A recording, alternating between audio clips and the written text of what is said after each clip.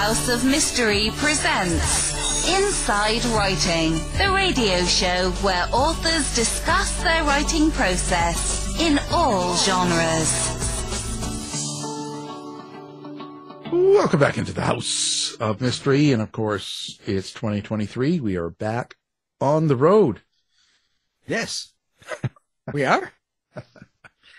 I'm barely awake. I'm glad you're back. I'm glad you're running things here. Get going, because I can't handle it. I'm over it. So here we go. Now, yesterday was a good show. Hey, it worked out really well. You know, Maryland. Yeah, always. Yeah. Marilyn Monroe. Yeah. Yeah. Interesting stuff. Always. Never changes. Never changes. I always wonder about that, you know. But it keeps on going. Yeah. Keeps on going. So now we're getting back into this is the true stuff today. Okay. We're getting into real things here. So now we've got a, performer who's really good, but he's writing, and we're going to talk about his book. The book is called TimeLab, Episode 1, San Francisco. That's your old stomping grounds, isn't it? And we've got Jackiem, Joyner. Thank you for being here. Hey, Alan. Thanks for the invitation. Oh, you're welcome. It's always good to have you. So what's been going on? How do you write, when you've got all this? I mean, because I've been on the road. I know what it's like when you're traveling and you're performing, and you're also fairly popular, and you got albums, you got all this stuff going on. So where do you find the time to actually sit down and write? You know, I was asking myself that question this morning. And did you answer? Did you get an answer? It's it's so crazy because I'm so busy as a performing artist. I play saxophone and I tour as a saxophone artist, and a lot of my fans are also readers too, so they love it when I come up with something unique in a story. My first novel, Zaria, came out back in 2014, but I will say that it's not the easiest thing to really get into writing like I'd like to, because I'm also writing an album too. But I love stories, so when I'm home, like in January, I'm always home in January, I get to sit down and try to finish what I'm working on, any stories, any ideas. For instance, TimeLab, I'm just finishing up episode 2, and I'd like to get that done before I get on the road. So it's like a hit and miss kind of thing. It's like, you get the time in when you can. Yeah, I would imagine. I mean, I'm doing a lot, but I find that, you see, I work on a total, I'm a total nutball. Like, I'll have music going, I'll have the TV going, sometimes 2 TVs going. I've got the radio show, and then meanwhile, I'm writing when all that stuff is going on, and I've got dogs running around. So I'm kind of insane, but that sort of drives me to write. Like, I couldn't sit in front of a beautiful lake in a quiet breeze and sit there and start writing. That would be I'd kill myself. I think if I wasn't partially insane, I wouldn't be able to write either. Yeah.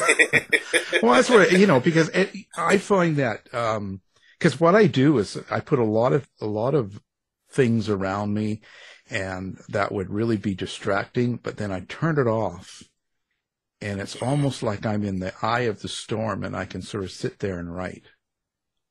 So, whereas other people are, they can't do that. They think, you're insane, right? There's something wrong with you. So how do you focus on what you're writing, bud? I come up with a lot of times I mainly focus on getting my outline done.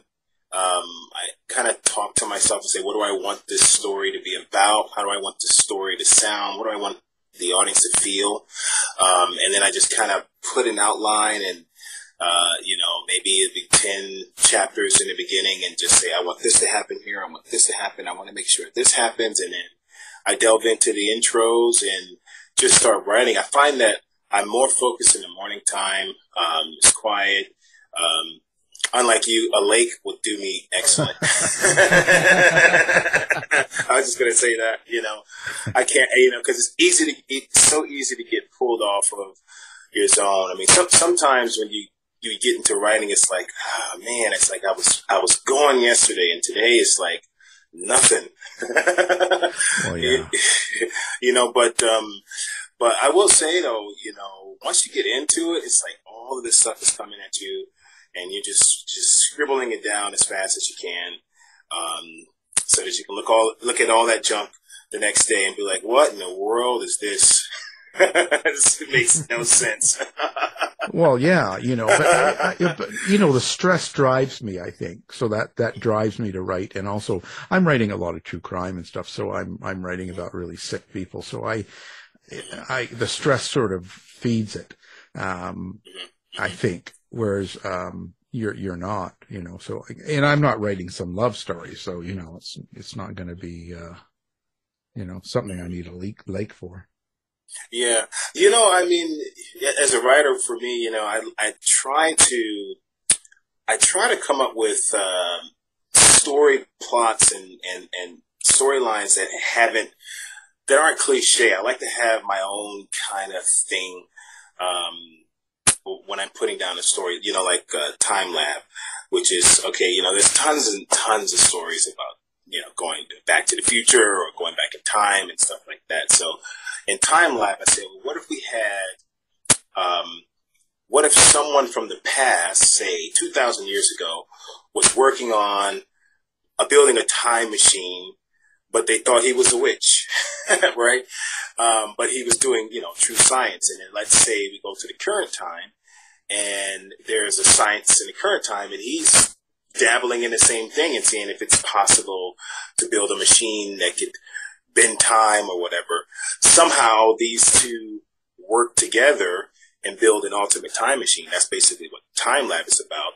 But everyone from their respective time think they're both crazy. So,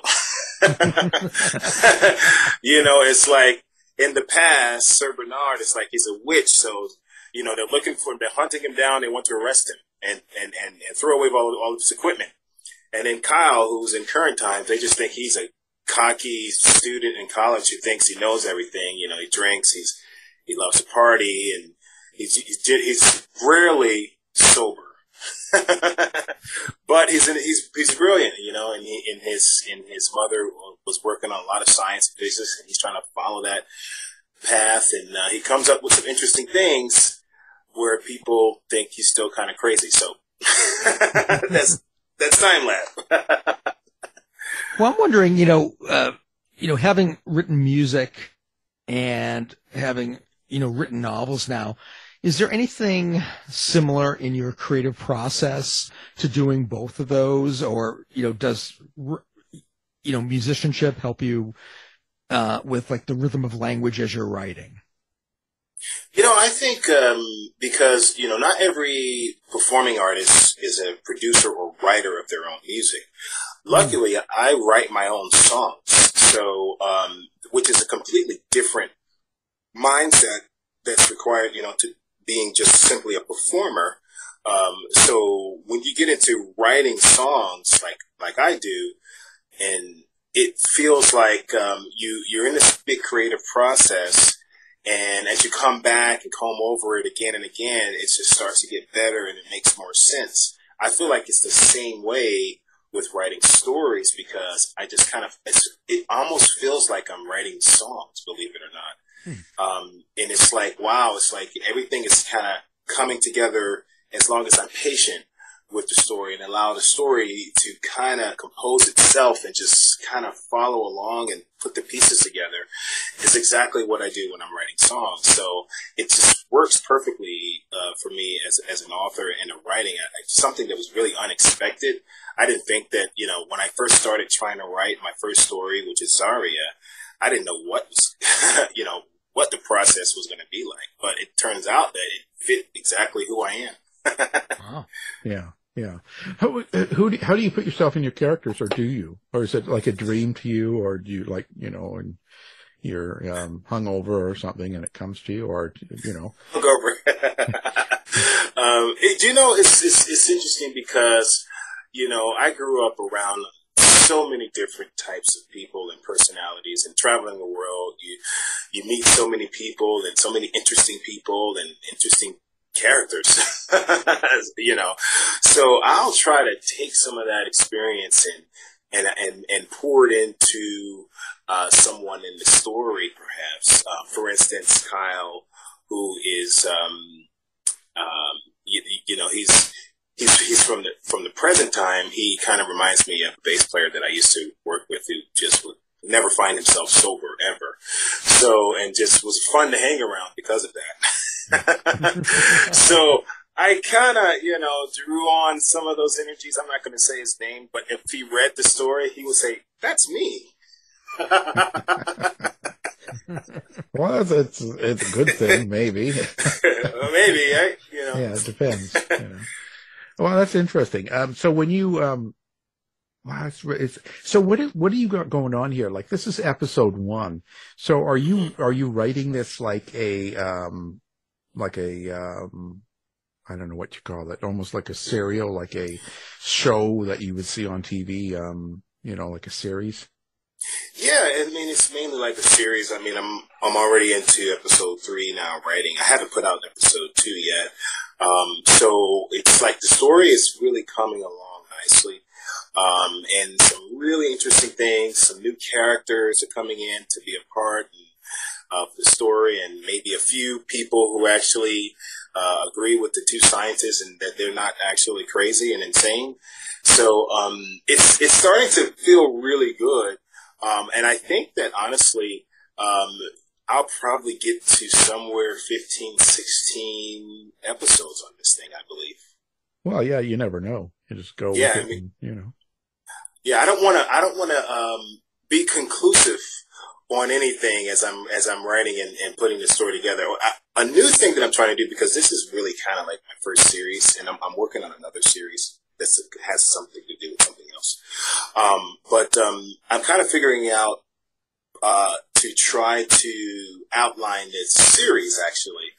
So, like, go all the way to, you know, episode 16 and kind of work backwards a little bit, and then just kind of fill in the pieces. So it's just kind of a new way, kind of a different way of looking at the story in a whole, I guess. Yeah, I think it's a good way in a sense, because you kind of have the outline and you fill in the holes, because you won't make the mistakes of, you know, if you're doing it one at a time and you get to somewhere and it's hard sometimes to change things. Exactly, especially if it's, you know, some cool stuff that happened and it's like, gosh, you know, I can't change that. It's like, what do I do? And then now you're stuck, you know. Yeah, yeah, no, I understand that. So when you're doing this and you put this out, what do you hope someone gets out of the book? Like, when someone picks up TimeLab and they read it, what is it you want? What kind of reaction or what kind of thing do you want?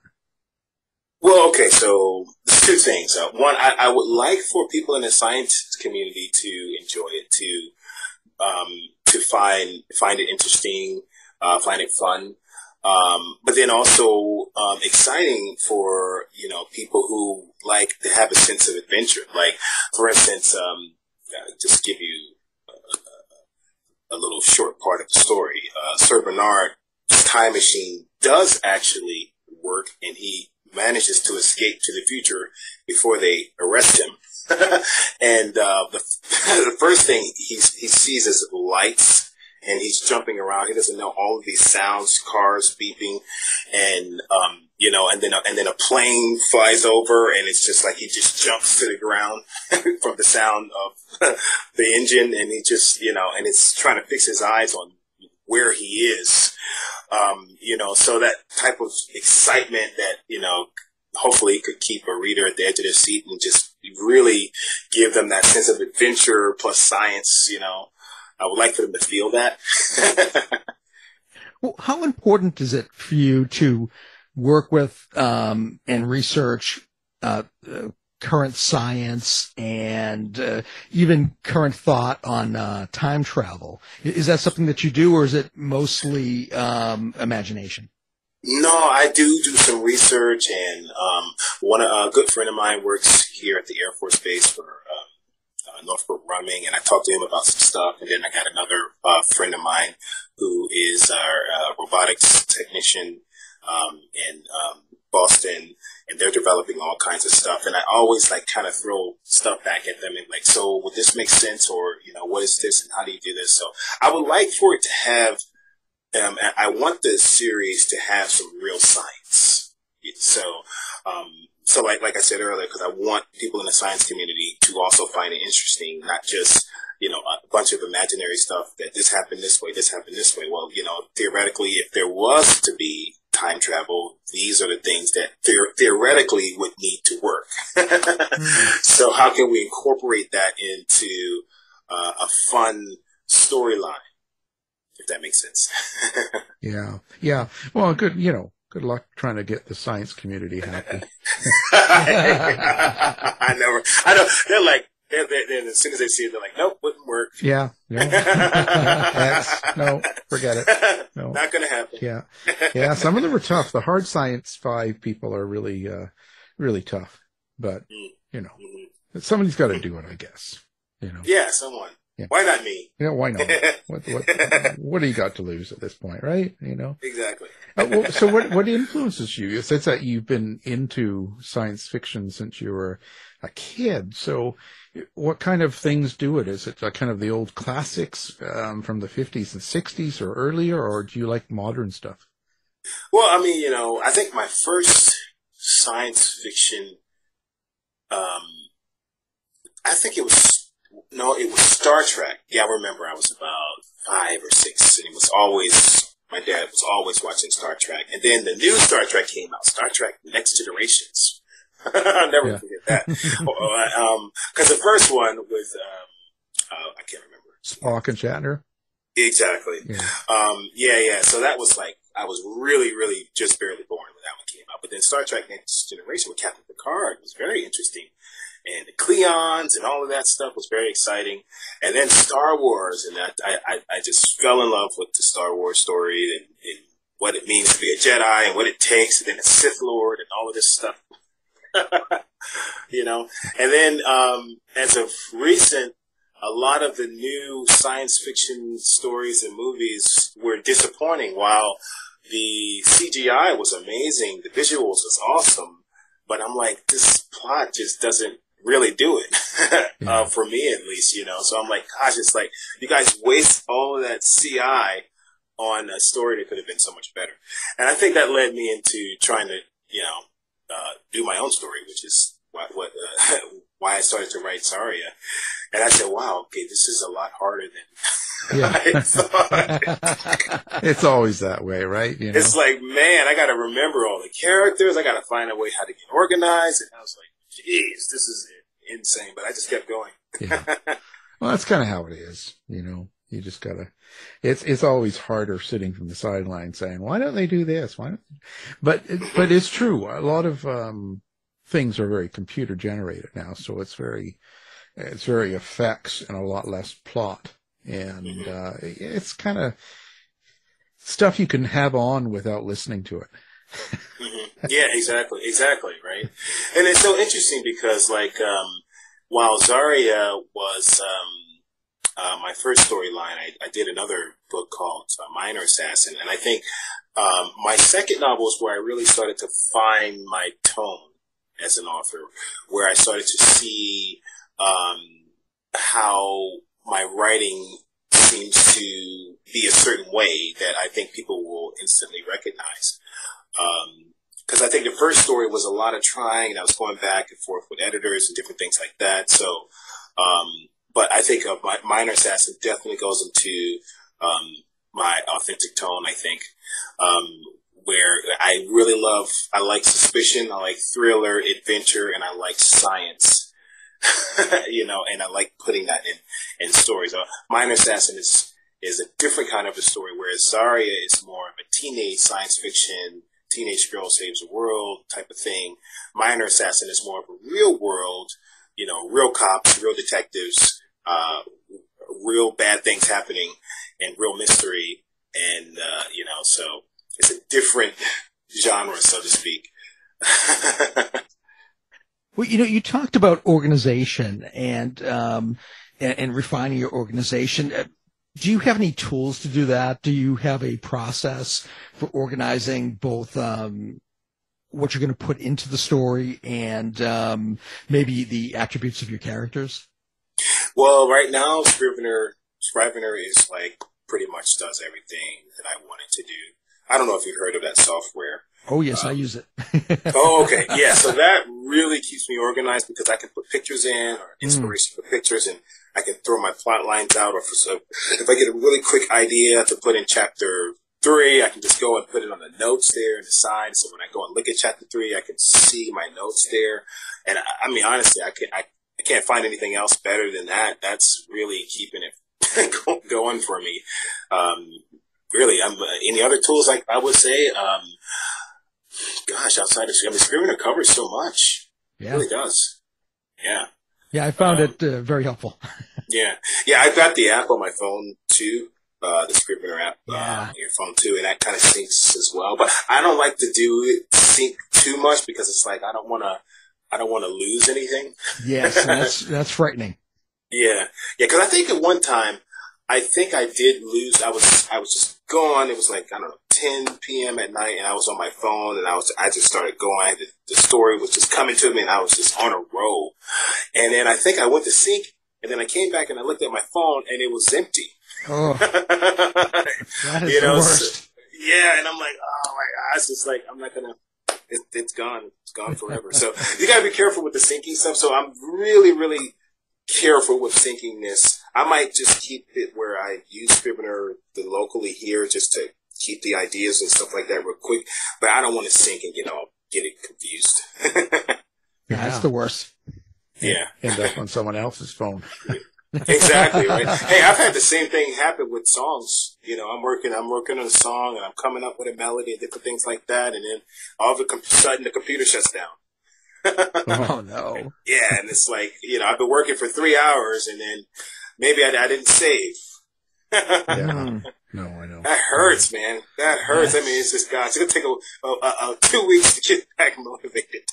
Yeah.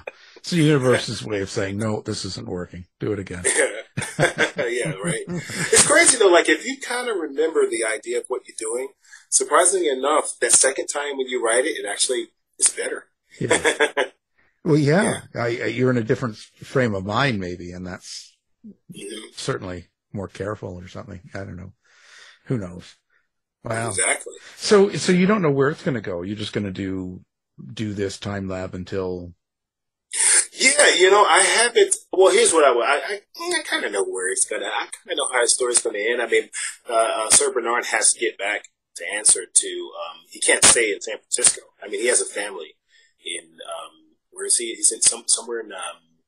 Gosh, I can't remember where I had to put him in, but he's in Europe, and he has a family there. He's got to get back 2,000 years ago. So that's going to be. He might really get into San Francisco. He might transition, become a woman, be going to the gay bars. And why does he want to go back to the wife and kids? And they want to kill him. They think he's a witch.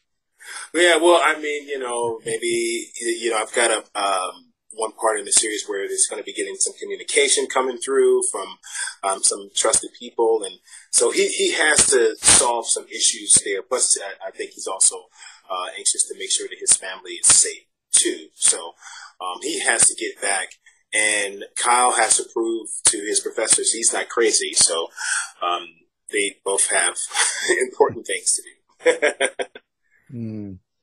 I wonder if the time travel will ever really happen. Well, it's technically you can see into the past, when you look in space. Yeah, that's true. Yeah. So that's pretty much, time travel, I guess. I mean, the idea is if you can be there, instantaneously, and the biggest thing that scientists have come up with is by bending light and, creating a warp in, the space, creating a warp in space-time and bending it. So supposedly that's supposed to be a way to travel. No one has figured it out. I doubt if they do. Well, let's get them on that. They can go back in time and fix things. Yeah, but then the thing is, it's like, if you go back in time and, because I don't know what this theory is called, but if you go back in time and fix something that's broken, then it was never broken, which means that you never had to go back in time to fix it. Well, but they can make me young again, so there you go. Well, yeah, but then you would go back in time and be young again to come back to be old again. We'll just keep it going in a circle, and it's okay, you know? Yeah, I mean, it would be like your own time loop while everyone else is moving. Yeah. In one singular line in time, you're in a loop. There you go, you see?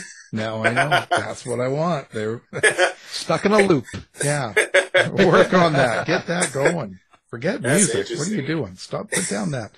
Stop doing that music and start getting this working, you know? Right? The time loop. So what are you going to do? When you got two careers like this going, how do you choose? How do you choose? I do not like choosing. I don't want to have to choose, honestly. I mean, I love both of them. My music career takes priority, obviously. Right. And so I don't. I mean, gosh, would I ever be in a situation where I had to choose? I mean, I don't know. I guess if Warner Brothers picked up one of my stories and said, "We want to give you $1 trillion, just focus on this," yeah, pretty much I'd make the choice and not go into it. Right. I mean, so there's always going to be time to write. I think, you know. You don't have to spend hours to write. You can write for 10 minutes, you know, if it's something that you like doing. I will say, you know, when it comes to marketing and publishing and all that other stuff, you know, that's kind of a headache. You know, you said you wish you didn't have to do all of that, but I guess it's just kind of the landscape now, really. Oh, it's awful. You have to do, like, you know, all that marketing online and social media, and then you have to talk to people like us, and it's just crazy people like Alan, Warren. Get crazy. I mean, it's insane. I don't know, but well, I know it was hard to focus. I think it takes you off your game, sort of, doesn't it? In a way. You know, it's like.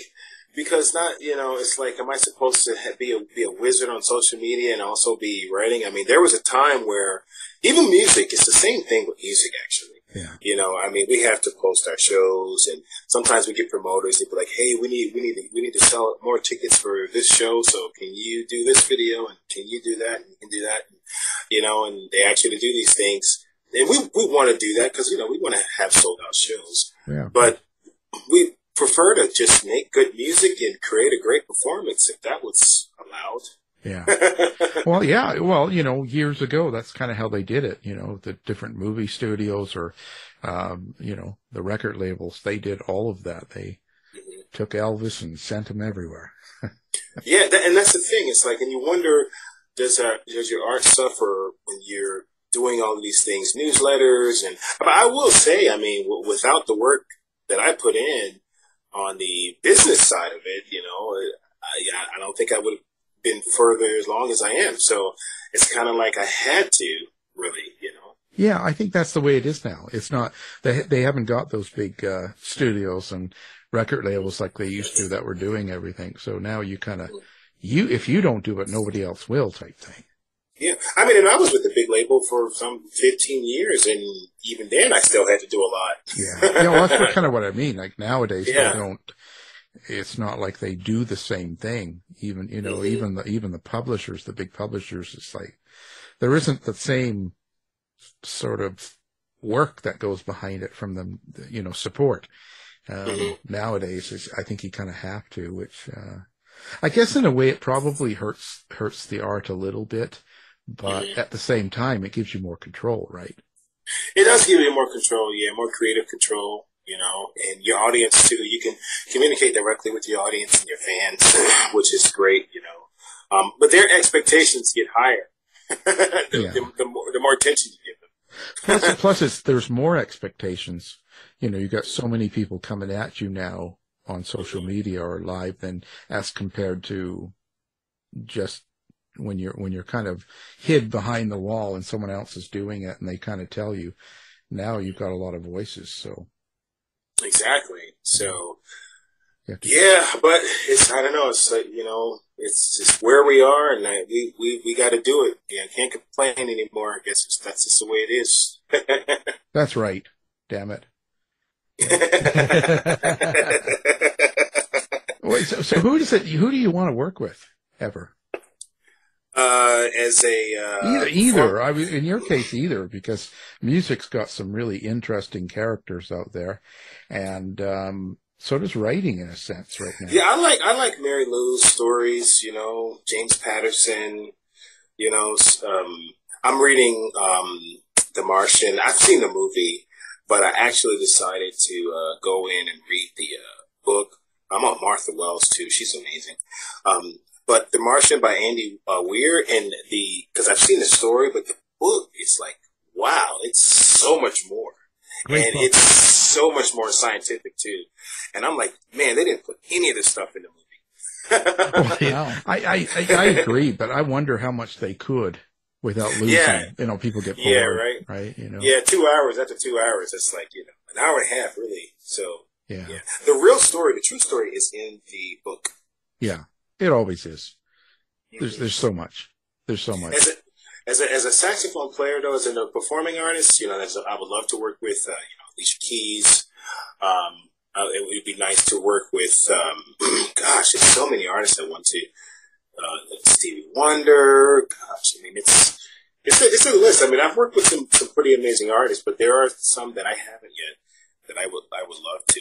So it's a big list I got written down. I got a bucket list. Well, get on it. What do you? I got to. Just start phoning these people. That's it. Just call them in. Yeah, call them up. Yeah. When in doubt, the worst they'll do is say no. Exactly. I mean, the worst they can curse you out and then say. Well, yeah, I've had that a few times, but but in a way, that's kind of an honor in itself. That's an honor, yeah. Getting cursed out by Alicia Keys. Yeah, wow. Could you imagine if she called you some harsh names and? Oh my gosh! Where else could you get that? I would be touched. I would tell her, I'm so touched by what you said. Yeah. Well, at least there's a passion for you. There you go. See? You kind of laugh at that, but, well, that's cool. It's really interesting. Well, so, now the book is out. Now, how do you deal with people on social media? Do you have like a website? Do you have social media platforms? How do people find you? Well, I mean, all of my social media is at Jackiem Joyner. Most people just can't spell my name. So, yeah.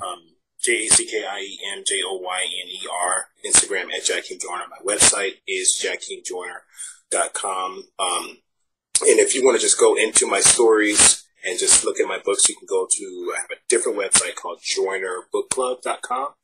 And that has my books and stories and different stuff I may be working on and stuff like that. And, people can kind of go in there and just, chat, leave comments. So that's a cool place for readers and authors. Yeah. Well, we'll put all that up too, right? We'll get all that up so people can find you with one click and they don't have to know how to spell. It's a tough thing these days. Yeah, right. I know, including with grammar and spell check and all of that. It doesn't matter. People still can't spell. Yeah, no, it doesn't work. So that's really interesting. How is are you glad now kind of the pandemic's passed and you can kind of get out again, or how was that for you? Well, yeah, I mean, last year was an amazing year for touring, and this year is shaping up to be another really, really busy year. And it's interesting because I'm trying to fit in the writing schedule and release schedule too. And let me tell you, it's not easy touring and stuff like that. And also, I'm putting out an album this year, so it's definitely going to keep me busy. I'm glad that the pandemic is kind of seemed like it's tapering down to the point to where people aren't afraid to come out to shows, and say hi and shake your hand, and Yeah. be normal again. Yeah. All the groupies. Yeah, all the groupies. What are we going to do without groupies? We got to have a few groupies. Yeah, but do you wear masks with groupies or not?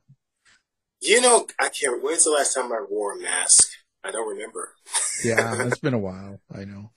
Yeah. Actually, no, I've worn it a few times because when you still go into doctor's offices or something. Yeah, you still have to wear it. Yeah, they still make you wear it and stuff like that. So, something you have to get used to. Actually, I look better with a mask. Yes, you know, look, when half of your face is covered, you look better because they don't have to see the whole thing. Yeah, I got nice eyes. See, so I can just show my eyes off, and then they go, "Oh, well, he's not bad looking." See, it works. I'm going to leave it on actually all the time. Hey, it could be a thing. It could be a thing. It could be your thing. I'll start a new trend. I'll be the new Lady Gaga. Yeah, that's it. Well, we really appreciate you coming on and talking about your book, TimeLab, and kind of letting us know what's going on with you. I'm glad everything's going good and you're out performing again and doing stuff. And, geez, what can I say? Yeah. You know? So now the book, of course, everyone, it'll be on the website. You can just pick it up. You should. Why not? It's fun. Yeah. Help them out. Yeah, it's $2.99. It's super cheap. Geez, you know, what can you get for $2.99 nowadays? Yeah. You know, that's not even That's not even a coffee. No, I mean, a latte's more. That's not even a latte. That's not even a mocha latte caramel. Yeah, that's right. That's right. And it's less calories. It's better for you. It's less calories. It's good for your mind. Yeah. And it's a short read, too. It's a short read, you know. Well, that's good, you know. Well, perfect. Now, the book, TimeLab, it's episode 1. Yes. And Jackiem Joyner, thank you for being here. Thank you. This has been a pleasure, you guys. Thanks, Jackiem. You've been listening to the House of Mystery radio show. To find out more about our guests, hosts, or shows, go to www.houseofmystery.com. Show's over for now. Was it as good for you as it was for me? Well, good night. This has been a production of Something Weird Media. I'll be back.